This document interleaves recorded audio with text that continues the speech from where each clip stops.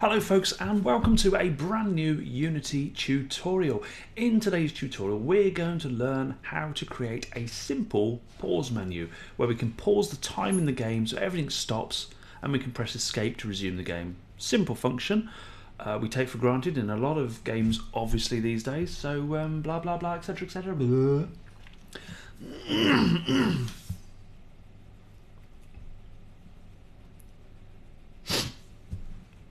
Hello folks, and welcome to a brand new Unity tutorial. In today's tutorial we're going to look at how we can create a basic pause menu. A simple menu that when we press escape on the keyboard, a window pops up telling us the game is paused and everything freezes. And then we press escape again and we can resume our game as normal. Very straightforward, a few lines of code, and can be done really easily. But first of all we're going to create some UI. Now UI is obviously going to be what we display our pause menu on. So we're going to go over to our hierarchy over here and we're going to right click, we're going to go down to UI, and the first thing we do is create an image. And boom, there's our image right in the middle of the screen. If we go to 2D we should be able to see it a lot better. There it is, just there. Now that image is right in the middle. No, it's not in the middle at all actually, it's in the bottom left hand side of the screen. We don't want a pause menu there and it needs to be a lot bigger. So we're going to center it first of all by just changing the position X and the position Y to 0 and to 0 on the inspector panel. I think it needs to be a little bit bigger as well. I think you probably agree with me there. Let's make it 1000 by, way too big that is, let's do 1000 by 800. Yeah, looks about right, doesn't it? And if we just press play now, just so you can see, we'll maximize the screen as well. Our pause menu will take up a large proportion of the screen, which is absolutely fine. Make it a little bit more attractive. We're going to change the color of it. Let's have a red color, I suppose. We could have a yellow, couldn't we? I do like yellow actually, so do there. Once we've got that, we can rename our image to pause menu. And inside that pause menu we're going to create some text as well. So again, right click on the pause menu, go down to UI and just click on text. And as you can see it's very small at the moment, so we're just going to make that a little bit bigger. Let's just do that, and we're going to type in pause menu. We can center that in there. We're going to make it a lot bigger as well. Let's do it 38, that's a bit bigger than that, 48. We can make it bold as well. And we'll drag that, oops, no we won't. And drag that up there. Okay, pause menu. We can add a little bit of, we can change the colour of that actually. We can make it, I don't even know what colour to make it. I'm just so, let's go with blue, why not? And what we'll do is we'll also add a, what do we need to add to it? I can't remember. Shadow. Let's add a shadow. So there, it'll be a black shadow. We'll make it, we can make it quite big. Just change those numbers there if you want. We're going to do 4 by 4, and it just makes the shadow bigger. If you just scroll in with the mouse wheel, there it is, like that. Not necessary, but if you want to make it a little bit nicer, it's entirely up to you really what you do. And there we go. So that is our very basic pause menu. We're not going to do much else with that, but what we are going to do now is we're going to create a brand new script. So we're going to create a C# script. So remember to right click on your assets area here, go to create a C# script, and we're going to call it pause menu. Double click on the pause menu. Oh, apparently that already exists. Hang on a second, let's come out of there. Have I already done a pause menu in this before? Actually, I probably can't call it pause menu because the canvas bit's called pause menu, isn't it? That's probably why. Ah no, it's probably in the standard assets that I downloaded.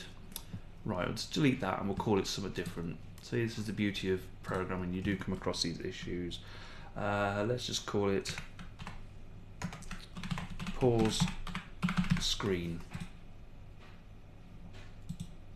Just clear the console a second.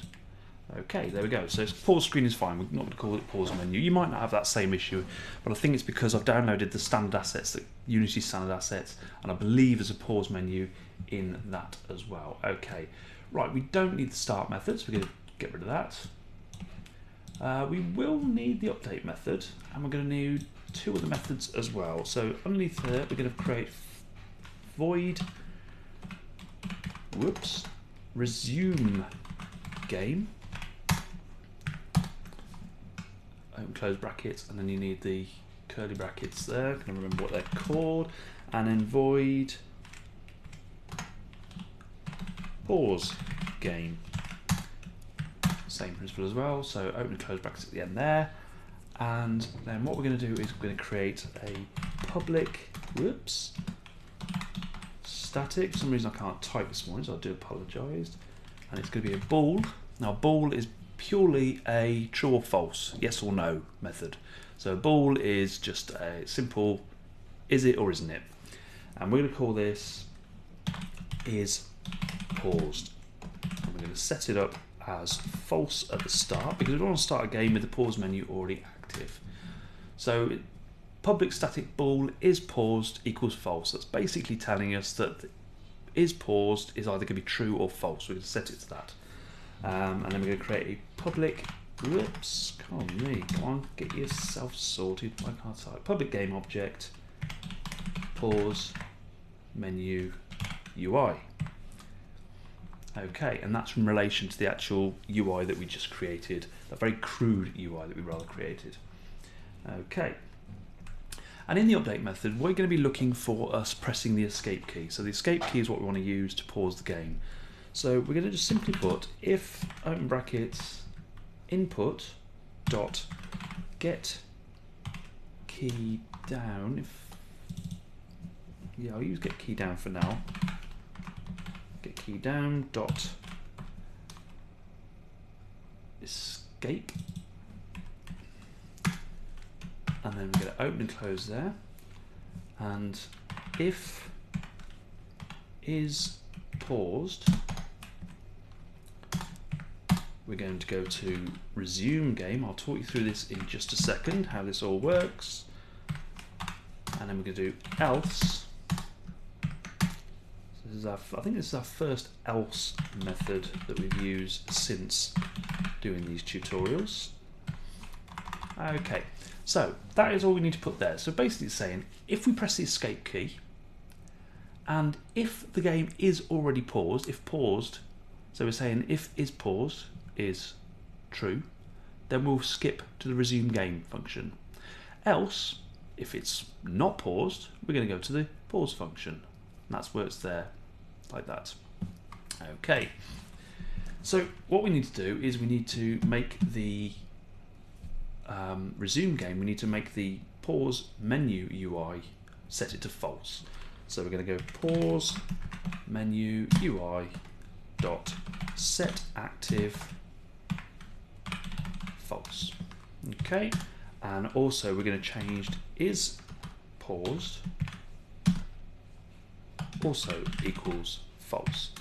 So when we resume game, we're going to turn off the UI and we're going to change the bool back to false because we're not paused.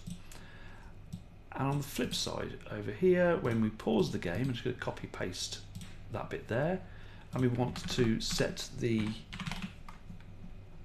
game UI to pause the UI to true, and we want to make that true as well. Okay, Control and S to save that.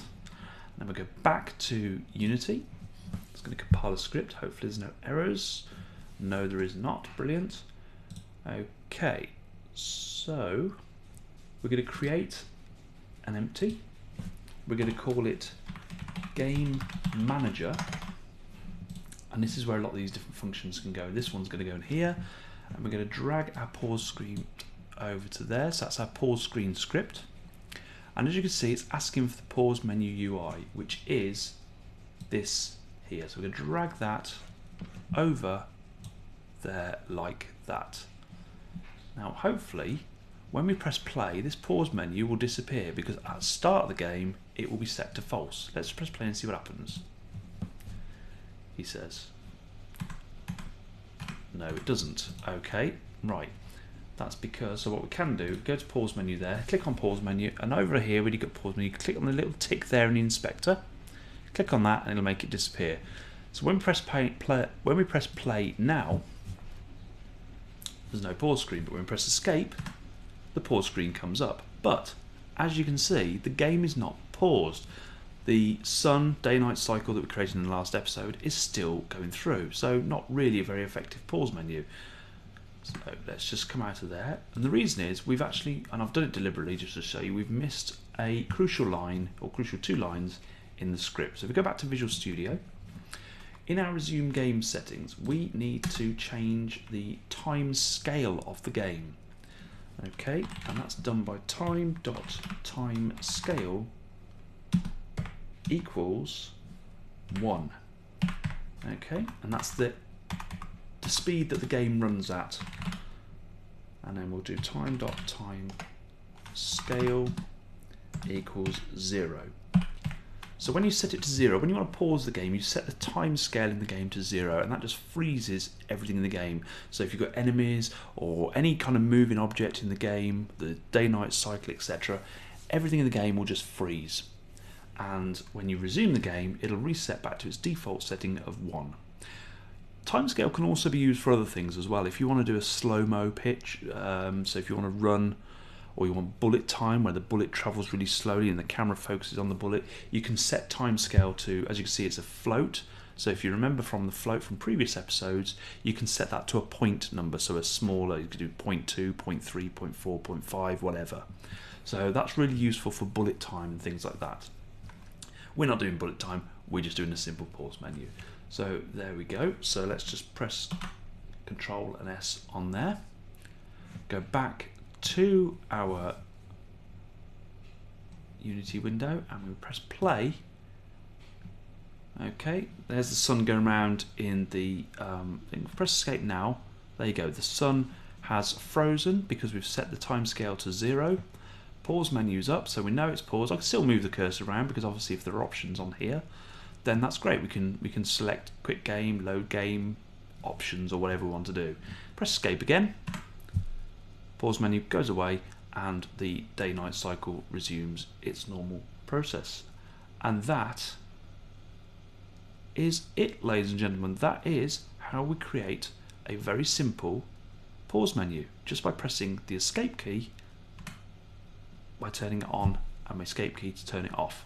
Obviously we can extend the pause screen, we can add a quick button, we can add other options as well.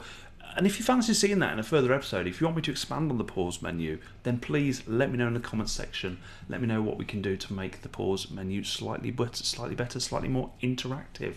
So yeah, let me know in the comment section.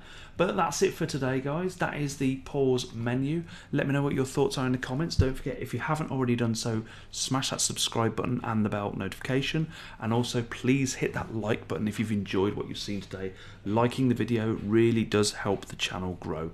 But once again, thank you ever so much for watching, and bye for now.